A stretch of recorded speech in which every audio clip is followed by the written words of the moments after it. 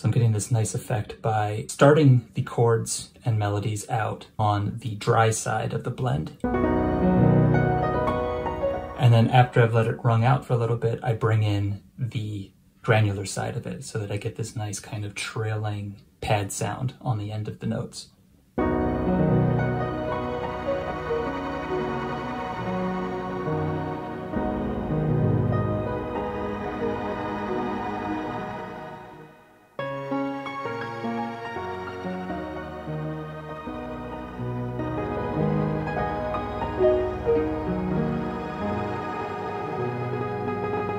Now it'd be nice if I had 3 hands so that I could be playing chords and melodies with 2 hands and then messing around with this knob with the other hand.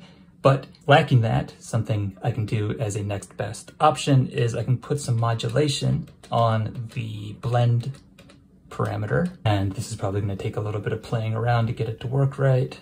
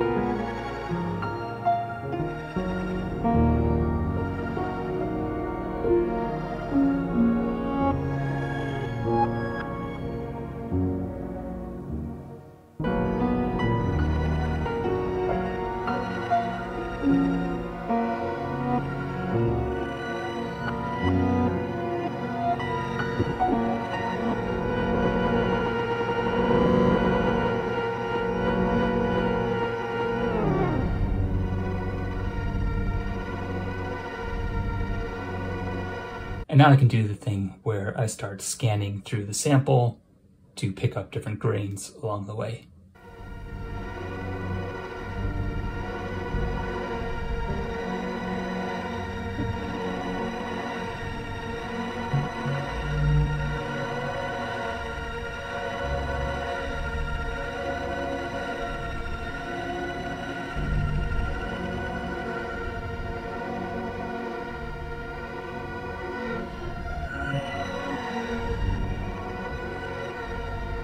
Another thing I could do here is I could record a little pattern using the steps, and then I could start doing the same idea of scanning through the sample and shortening the window and scanning through the entire sample and seeing what I pick up.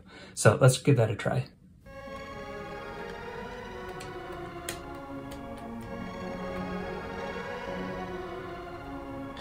Okay, it's not exactly Beethoven, but it's something and gives us something to work with.